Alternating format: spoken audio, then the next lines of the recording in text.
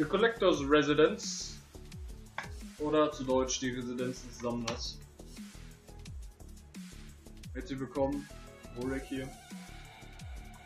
In dem Guide zeige ich euch die schnellste Route, da sind wir auch schon direkt in Action. Klimmert hier hoch, holt euch die 2 Buffs und springt runter.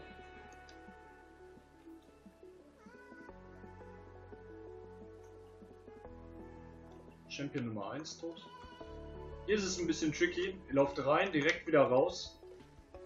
Wenn ihr den Lightning Gun Bild habt, schießt ihr einfach rein und haltet dann Geduld. Das ist praktisch auch schon alles tot. So, es gibt jetzt hier noch ein Spot mit Champion und dann noch sozusagen drei Champions. Die 3 könnte ich ja auf jeden Fall killen. Kollege, muss auch sterben so. Die 3 könnt ihr auf jeden Fall killen. Geben auch gut Loot. Und dann gibt es hier noch einen weiteren. Der allerdings ist zwar mit Sicherheit auch, da kann zu einem epischen Monster werden. Solltet ihr auch dadurch somit auch kennen, falls ihr wie sage ich das am besten?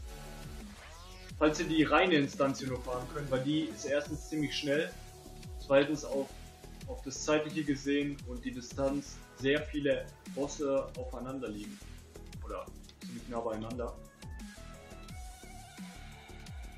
Solltet ihr allerdings auf der Minimap dann keinen Totenkopf sehen, sondern nur einen reinen Schatz, dann lauft ihr halt zwar auch rein und der Schatz befindet sich dann hier.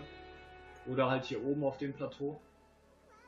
Ansonsten, ja, wenn ihr halt einen Totenkopf seht, müsst ihr halt auf diesen Boss gehen. Falls ihr keinen seht, lasst ihn aus, er bringt eh kein Blut. Gut, dann bedanke ich mich und wir hören uns im nächsten Video.